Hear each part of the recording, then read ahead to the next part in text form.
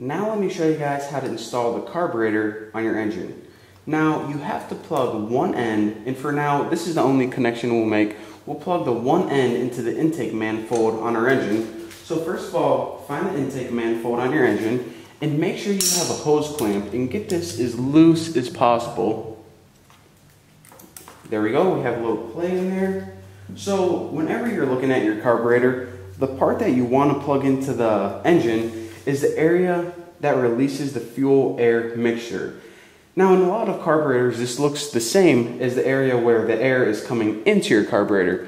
So how can you tell the difference? Well, an easy way where you can tell the difference is if you look where your throttle is, where the throttle cable is going to go, you see that little door right there? This is the area that goes into the engine. Now also on a lot of carburetors, the hoses are different sizes, so this is the only size that's going to fit in. But you know, that's also another way to tell. So go ahead and carefully slide this into the intake manifold in your engine. You actually want to be really careful anytime you're working with carburetors in general. But now that it's slid in place, make sure it's all the way tight in there and tighten it up. There we go, looks nice and tight. So now I want to mention a couple things because we don't have the other systems such as the gas tank and the air filter hooked up to our engine yet. But whenever we do, remember to connect everything you need to the carburetor.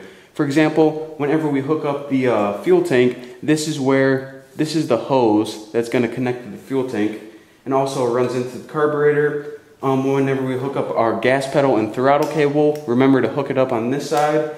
Whenever we hook up our air filter, this is where the air filter is going to go. And these extra hoses are for something called the PCV system, and I'll talk about that later. But just remember that that is the basics of what a carburetor is and how you install it on your engine.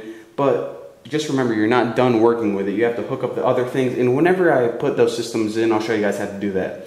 But for now, thank you guys for watching. Don't forget to subscribe, and I'll see you guys in the next video.